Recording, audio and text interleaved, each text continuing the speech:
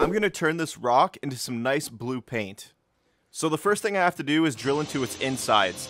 And as you can see, some really nice blue powder starts pouring out.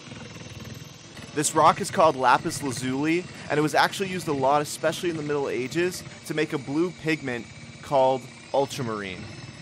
The inside of this piece wasn't as dark a blue as I was hoping it would be, but I think it should still make some really nice paint. I poured the initial powder I collected into some water and realized that I needed a little bit more. So I quickly drilled some more powder, and this is what it looked like when I felt like it was good enough. I then needed a binder for the pigment, and I decided to just go with some honey. And after quickly stirring it around, it was time to test out my blue paint. Here we go. Are you kidding me? I had completely failed.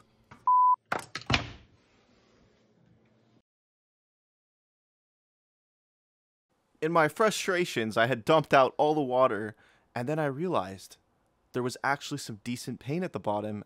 So when I tried to use this paint, it actually looked pretty decent. Yes!